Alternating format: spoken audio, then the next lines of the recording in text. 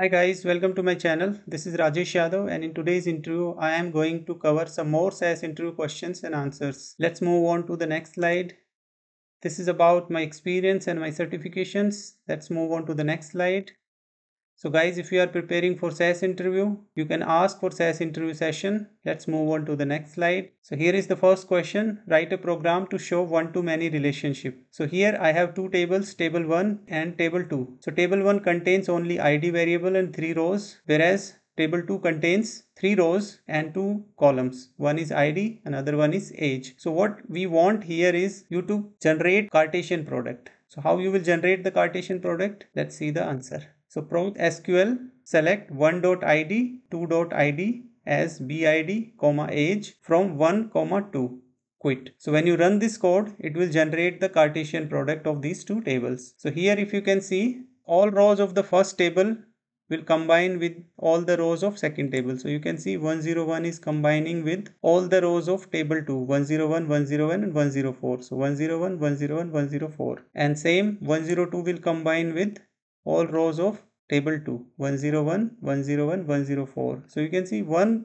row is combining with all rows of the second. So it's one-to-many relationship it's showing. However, when we use joins, there is optimization happens. That's why we do not see all the combinations, only desired combinations we will see. So here you can see 3 rows and 3 rows here. So 3 into 3 is 9 rows. So Cartesian product size is 9 rows. I hope you are clear about this question. Let's move on to the next question. What is the engine for default SAS tables? So when you create a library for SAS tables, what engine you use? What do you specify? So when we will create a library for only SAS tables, we do not give any SAS engines because there is a default SAS engine that works. So what is this engine? Let's see the answer. So this engine is base. It's a default engine for SAS tables. That's why we do not need to specify it. Let's see an example. So when you create a library, you do not specify this BASE. Why? Because this is a default SAS engine to identify the SAS table. So you can omit this. So lib name test, library reference, and this location it is pointing to, and base is the type. Let's see the another example. I use V9 this time. So what is this V9? V9 is nothing but just the alias of this base. So you can either write base or you can write V9. I hope this is clear. Let's move on to the next slide.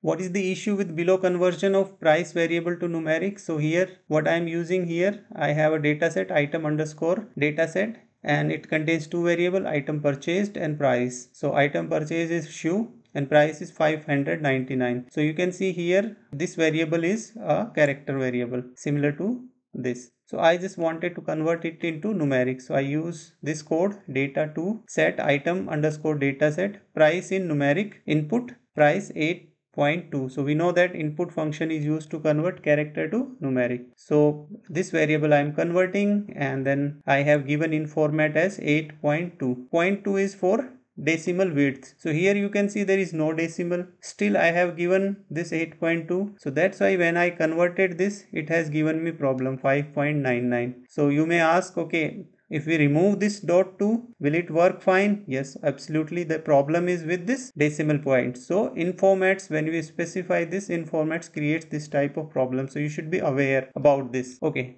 So here is the answer. I have wrote the same that I have explained. So what you need to do is you can use below conversion. It will handle decimal part 2, or you can use base 32. So when I am not clear, I generally use base 32 dot in format. It will handle both decimal or non-decimal numeric values. So I have rewrote the same code. So you can see this time I use input price and 8 dot, and it has converted correctly. Okay, so you can use base 32. It most of the time base 32 works absolutely fine. So you can use this. I hope you are clear about this conversion and the issue with informats.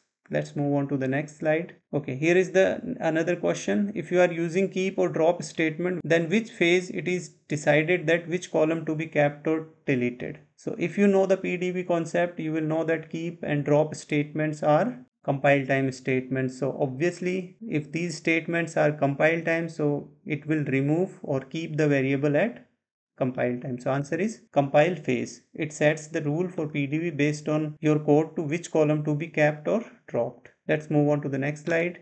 That's it in this session, guys. If you like this video, press the like button, subscribe this channel. We will meet in the next session. Till the time, bye and take care.